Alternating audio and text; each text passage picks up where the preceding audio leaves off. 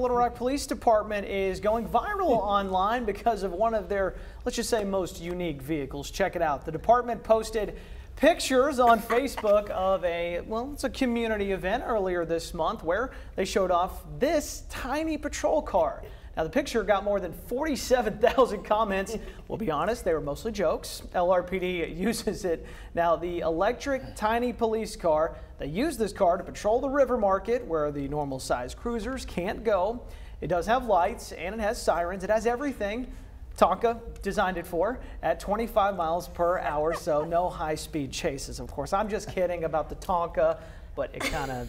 I like it. I got to tell you, I think it's cute. I think it may be smaller than most European cars. I like it. I wouldn't mind driving one of those. Well, say you're trying to get somebody in the river market. I mean, the distraction alone is going to give you a little bit of an advantage because I'm doing a double take. Yeah, exactly. Even if I'm trying to get away, I'm going, that's what's chasing me?